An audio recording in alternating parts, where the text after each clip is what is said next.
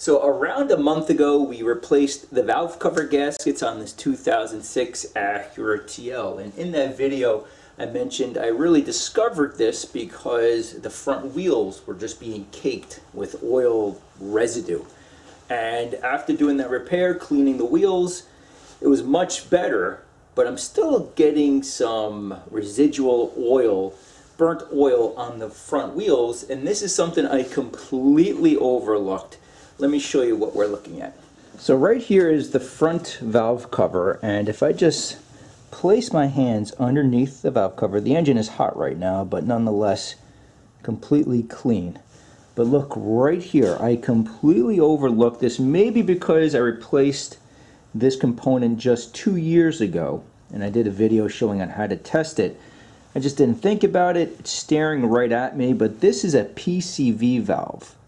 And if you take a look right here, I still have some oil residue, and it's just slowly leaking to the bottom of the engine.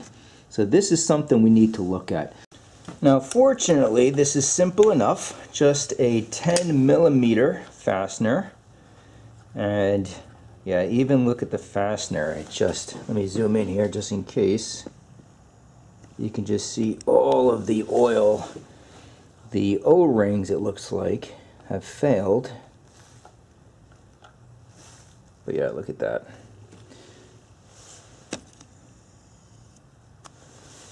And then this just comes right out. Now in my case, I made not only one, but two mistakes. The first one is regarding this PCV valve. 2.5 years ago, I did a video on how to test and replace PCV valves for the Acura V6 and the Honda V6 engines. Now back then I could only do a video. I only had time to shoot videos on Sundays. And being a Sunday, the only way I can purchase a part is by the parts store as opposed to the dealership. And I'm a big believer regarding you pay more for the factory part, but it lasts. And this is a perfect example. So 2.5 years later, maybe 20,000 miles, and what's happening is you have two O-rings, one here, another one right here. In fact, I did remove them, and as you can see, they're shot. They are completely destroyed. They're plastic now, they're no longer rubber. So the oil is passing both O-rings and then just leaking onto the engine. The engine is hot, obviously, and burning off that oil, and the residue is caking up on the front wheels. So very good example on how you pay more, but this is something that won't fail for many years. In fact, when I did that video, that old PCV valve was still in good shape, but I figured it's 13 years old, let's replace it. But factory components, go with the factory stuff.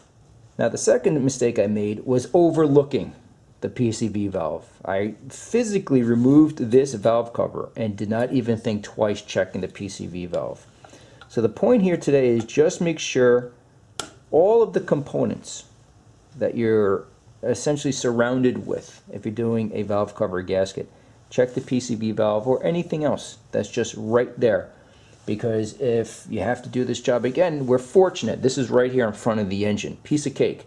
But what if the part is in the back of the engine and now you have to get access to it again and devote time to it? So the point here I just want to make is check for sure the PCV valve and anything else obviously, and purchase the factory components. Really, really important.